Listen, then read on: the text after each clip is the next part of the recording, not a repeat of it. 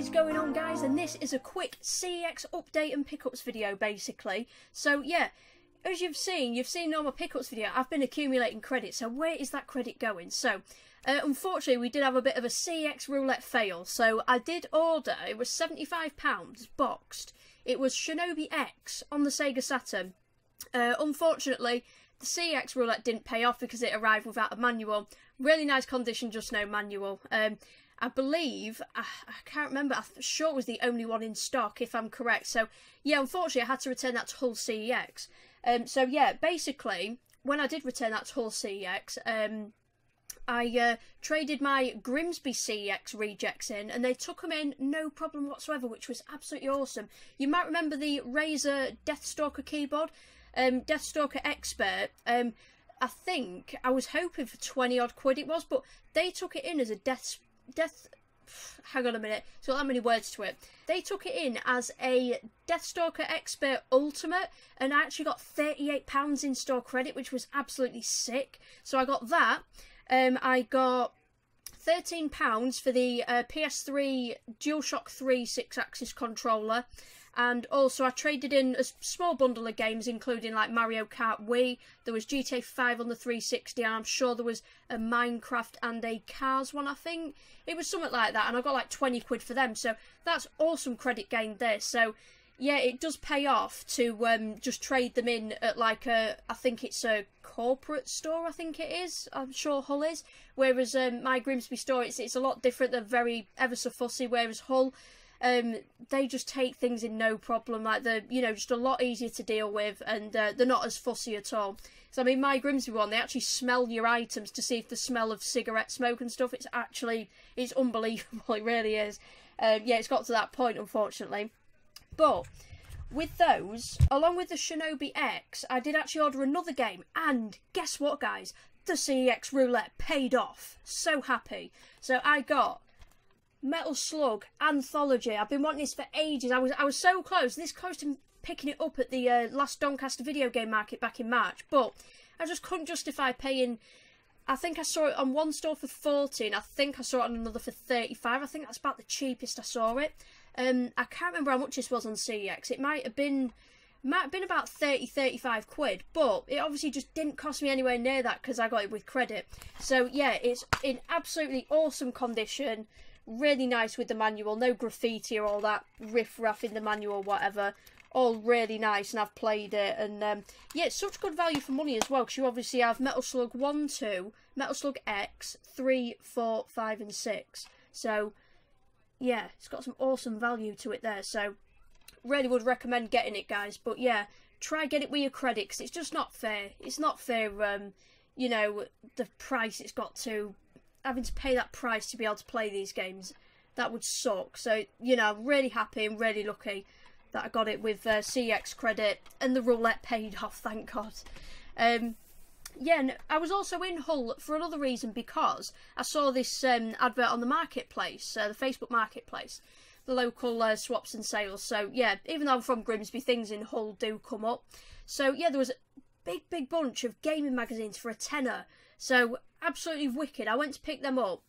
I thought I'll go there and then I'll nip in CEX, you know. So yeah, these gaming magazines, there was literally all PS1, PS2, I think some PS3 modern ones, and there was lots of Dreamcast as well. There was I think is it DM UK or something? Dreamcast Magazine UK. I think it was like an unofficial one, I think. And then the official Dreamcast ones, and they're the ones I collect. So I have got a bundle to keep. No, I don't like trying new ones, because I don't know what they're like and that. Yeah, I know, but you don't know if it's bad. Do they do pizza platters? No, I might not. Yeah, could I have a garlic bread with cheese, please? Thank you, garlic bread with cheese pizza platter, please. And can I have spice on the chips, please? Remember to tell them. Cheers. Love you, bye. So I will be reaching out to Mark Joe at the magazine guide to see if we can sort out like a bit of a trade deal kind of thing, because obviously I do collect like some of the old mags, like the Sega Saturn ones, the official Dreamcast ones, you know, the odd N64. I collect some of them, yeah. Collect a bit of everything. And obviously I do collect the retro gamers, so hopefully you can hook me up with a load of issues if we can sort out like some kind of trade deal, which would be cool. So I will show you guys the magazines which I've decided to keep. So this is just one of the carrier bags. Like, there are so many. There is an even bigger carrier bag than this one. There's absolutely loads more. This is about probably even a quarter of the next carrier bag, basically. Way too many to show you guys, but there's like stuff like the games magazines, PSM2, PSM3. There was a few like PS1 mags and obviously the Dreamcast ones. And so, yeah, I'll show you the ones which I've decided to keep, guys. There's some that interest me that I'd like to keep. And yeah, especially obviously the official Dreamcast ones. So there is this one here. I've just been looking through it to see why I kept it, because I kept it for a reason. Yeah, so this is Dreamcast monthly magazine.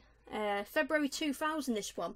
Yeah, so I flicked through it and I saw a review on Resi 2. Holster, don't you get bored of reading Resi 2 over and over again? No, I don't. I like reading them. So yeah, because of that, literally, that's why I've kept it. And there's obviously some nice other titles included. Shenmue, Crazy Taxi in there. Right, what else do we have? God, I'm trying to figure out where I can even put these. So yeah, there is no, it's basically like just a mini magazine of Medal of Honor Frontline, like behind the scenes stuff, like things like that.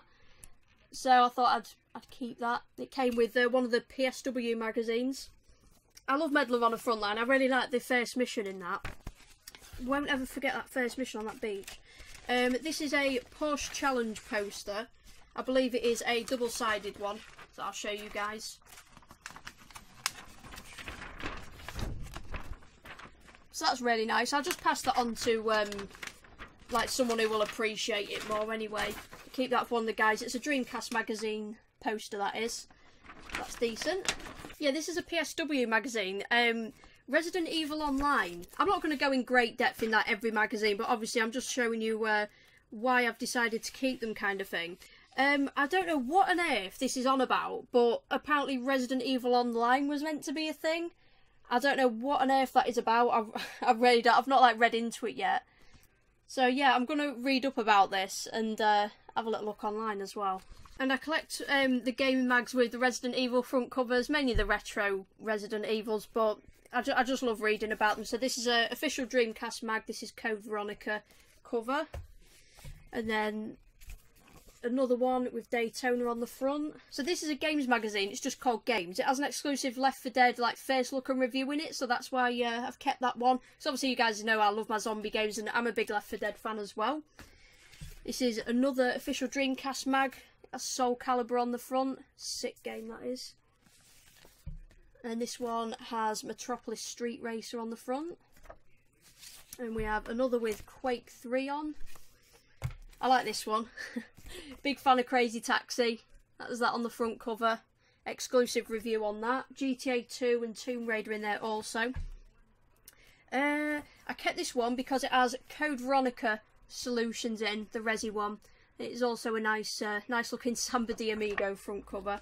And then this is also another Crazy Taxi one I've kept. This is the DC UK one, which I don't usually collect, but there's also Resident Evil 2 reviewed in there as well, so that's obviously the main reason for keeping. Another DC UK exclusive Code Veronica, 6 pages of that.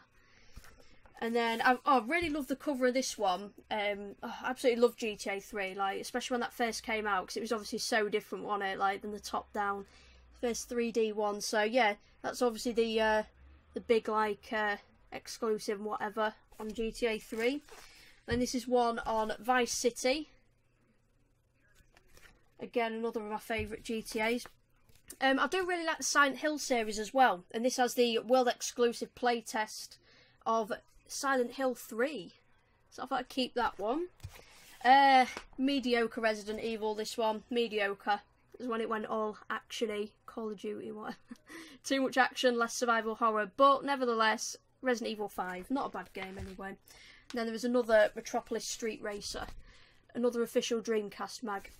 So yeah, they're the ones that I've decided to keep anyway, guys. And then the rest I've got to see if Mark can do a trade deal with me for possibly some retro gamers and some other retro mags or whatever. So be reaching out to Mark very soon. Yeah, so basically, after pick those magazines up, sorting out the CEX returns, and And then obviously had to return Shinobi. I hated return Shinobi. I was really hoping it'd turn up complete. But yeah, we go again. We have to wait till it, you know, possibly gets in stock again, or might be an eBay purchase or one off the groups. I don't know. Yeah, it's really difficult getting the Saturn big hitters with manuals. As it is at the other ones, really. Mega Drive, that's a bugger to get as well. The big hitters complete. So yeah, so with that credit and some that I'd already accumulated and whatever, I only spent a fraction of my credit, really. I didn't even spend, you know, I've still got, as of now, £190 in credit remaining, which is sick. And I would like to save a little bit more, and I'm going for a Saturn big hitter, and I'm just hoping that it would arrive complete with manual once I play the CEX roulette. So pray for me, guys. We can pray. So yeah, a little bit of modern gaming here. Finally got this one. Finally got it. Spyro Reignited Trilogy. I wasn't originally going to get it because I was waiting and waiting to see if it got released on the Switch. Because I thought I'd really like it handheld as well. Because that's what I did with Crash Bandicoot. But to be fair, I'll get Crash Bandicoot when I can for the Xbox One as well. Because I would like them just for the achievements. And it's just, I just really like playing my Xbox One a lot. It's my main console, really. You know, whenever I'm not playing retro. I just love the controller, and I love playing them like with the controller. So yeah, I thought, you know what, I'm just going to get it. We'll smash the achievements on that. So I'm really enjoying that so far. They've genuinely done an incredible job with the remaster. I will always prefer the original all day, every day. All day, every day. Because I think it just... It's just those pixelated graphics. I know they're old school and whatever, but they do have a distinct charm to them. And it's when you... just things like when you're... I think they've done alright with the gliding and all that lot, the jumping. I don't find it that bad, because I reckon they really buggered up the physics with the Crash games, to be honest with you. I reckon they ruined it. I really dislike that about the Crash games, but still, they did an alright job apart from that. But yeah, when you go to rescue the dragons, and then I like the old, like, little cutscene and animation, you know, when they're, like, shaking before they, like, break free kind of thing. On this, it just doesn't seem as... On the PS1 games, there was just so much more, like, suspense, because they'd, like, proper shake for a few seconds before they came out of, like, you know, the ice, the glass, you know, kind of thing, before it went flying. So, yeah, I prefer that old style. Like I say, it just doesn't have that quite... For me, I like the old school ones, because I love the old school pixelated graphics and the charm of them, but still, really nice to play this. They've done a really nice job. The graphics are really cute and all that. Really nice. This is another one. Didn't know whether to get it for the Switch, but I thought, no, I'm going to get it for the Xbox One for the achievements, and because I just enjoy playing games with the feel of the controller. I just really enjoy it. It's Harry Potter, the Lego games, the collection. Years, what is it, 1 to 7, yeah. So these Lego Harry Potters are my favourite Lego games. They're genuinely my favourite, because I'm just such a big fan of Harry Potter. I've got all the actual Lego sets that they recently released last year, and they're actually bringing more sets out this year, so I've got more to afford. So yeah, really like this. I believe it was like 20 quid. And then Spyro was 22 quid, by the way, so not bad at all, because I was buying these with credit. Not bad at all. Saw a nice Capcom compilation on the Xbox 360. I've not seen this one, and it was £12. It is Capcom Digital Collection. I thought it was quite unusual, because I'd not seen it before. So we have Street Fighter 2 Turbo HD Remix, 1942 Jungle Strike, Bionic... What's that one? Commando Re-Armed 2. Sorry, I couldn't read that properly. Plus, it came from Uranus Expansion Pack. Rocketman... What's that? Axis of Evil. Final Fight Double Impact. Oh, so much love for this one. Super Puzzle Fighter 2 Turbo HD Remix. Wolf of the Battlefield Commando 3. And Flock, which looks like a sheep game. So, I've not actually played all these. I'm sure 1942 is meant to be good as well. I love the Super Puzzle Fighter games as well. I've been wanting to get it for the Sega Saturn. I just haven't managed to get it yet. And obviously can't go wrong with Street Fighter and Final Fight. So, yeah, I'm looking forward to trying out the other ones that I haven't played before. So, yeah, really nice compilation that is. Looks really cool. This next one, it was like... It used to be 50p, it's like £1.50, but I didn't mind too much. It's only with credit. It's only credit. It's only with credit, so it's costing me peanuts, really. So, it is Super Trucks on the PS2. I know. I can justify why I've got this, okay? if you guys ever watched, did you ever watch Gamesville on Sky One? Because they used to like let two friends come on and like verse against each other on a game. Yeah, this was basically one of the games. It appeared 1 week on Gamesville, and yeah, it just looks really cheesy, and I just really wanted like a truck racer, so that's just why I bought it, to be honest with you. I thought I'd just grab it because I saw it on Gamesville, so I thought I'd grab that. Finally, guys, right, last 3 games, Sega Saturn goodness, right? And yeah, also if you know Hull CEX, as other YouTubers will tell you, i.e. Stu and some other people, you will know that you're so lucky if you even get manuals in the like mid to high range games. They had some of them, the mid to high range hitters, on like the PlayStation 1, Sega Mega Drive, and also they had Enemy Zero on Sega Saturn. I wouldn't have minded that, it was like 60 quid, but it didn't have the outer like sleeve for it. It didn't have the outer cardboard sleeve, it was just both the cases, because it's like, it must be like a 4-disc game because there's 2 cases to it. There was just like that with a bit of what you call it, an elastic band round them. So yeah, that was really annoying because I'd really like a nice copy of Enemy Zero for Saturn. But yeah, obviously I had to give that a miss. I also saw JoJo's Bizarre Adventure for the PS1. I believe that's about 90 quid nowadays, I think. Didn't expect it to have the manual, and it didn't. You have to lower your expectations in Hull CX because there's a certain someone who returns all his things manualless. We all know he is. No bad feelings against him or whatever, but yeah, we all kind of know. Don't expect manuals with Hull CX. And yeah, last one also I checked out. It was called Wolverine's Rage on the Mega Drive. I can't remember how much CX do it for. I don't know if it's somewhere between 60 and 70 quid or something like that. Checked that, but no manual, so yeah, I was gutted at that, but you can't get your hopes up when you go there.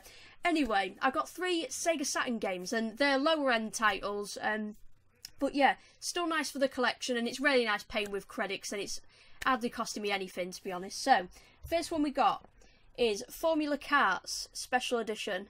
I had a little go of this as well. The tracks seem quite short, actually, but you do a few laps on them anyway. But yeah, it's a nice little kart racer anyway. Makes a change from obviously playing the usual Sega Rally, you know, car games, or the Manx TT, you know. You've got your Sega Rally in the cars, the Manx TT on the bikes, and then obviously your Formula Karts. It's nice to have like a kart racer. So yeah, I've tried that out, really enjoyed that. I think that was, yeah, I think it was £12 if I'm correct. Oh, and this one, absolutely love this one. I love some puzzler games, I do. Buster Move 2 Arcade Edition. So it's got your little Bubble Bobble guys featuring in it and that. I actually completed it earlier. I think you get like, well, the mode I played on anyway, I don't know if there is a harder difficulty. I think I did it on normal. You know, I just select anything because I just can't wait to get into the game. Oh, as always, what a surprise. It's come out of the, yeah, it's come out of the... So I actually completed this earlier. You get like 10 credits on it. Well, to be fair, I was playing it on normal, so maybe need to switch up to the hard mode and then see if I can clear it on that. But yeah, it's really cool, this is. I love these games. Like I said, the Bubble Bobble guys are on it and everything. Yeah, it's mega addictive puzzler, this one, so this is up there with my favourite. I think probably my favourite is Baku Baku. I really love that one with like the animal faces and the fruits to match up with them. So I also want Super Puzzle Fighter 2 as well for the Saturn, and it's really nice to have this as a puzzler game as well. And then, last but not least, I got a pinball game called Tilt. And I believe, yeah, I think Buster Move was 15, I think, or something like that. And I think this was like 10 or 15, somewhere around those prices. So yeah, this is Tilt. I've not tried it yet. I do like my pinball games. I don't mind it at all. Looks like there's like, got some like decent tables on it as well, because that says like gangster on this. That's like a gangster themed one. There looks like, I don't know if that looks like a bit of a Frankenstein, because there's like a green guy like tied up to a board, and then there's like a couple of people all in white. I don't know if it's like either Hulk or Frankenstein, I don't know. I'm getting old and I need cataracts, so I can't really see. But yeah, there looks to be some like decent tables on this, to be fair. We've got Road King USA as well, like a USA themed one. So yeah, there looks to be some like cool tables on there. I don't think I've shown you the inside yet. So yeah, really nice and complete. So it's nice to get those. I know there was obviously the lower end titles, but really nice to get some Saturn, feeling the Saturn love on this video. So yeah, they are my CEX purchases, the recent ones on the visit to Hull CEX. They do have like better stuff in than my local CEX anyway, because it's just a bigger place in general anyway. So yeah, it's a really cool gaming pickup and / game hunt day out at Hull. Absolutely gutted I didn't have the GoPro on me. I really apologise, guys. Now I will remember to take the GoPro out more often with me so I could take you guys with me. It would have been sick. So yeah, we'll definitely do that next time, I promise you guys.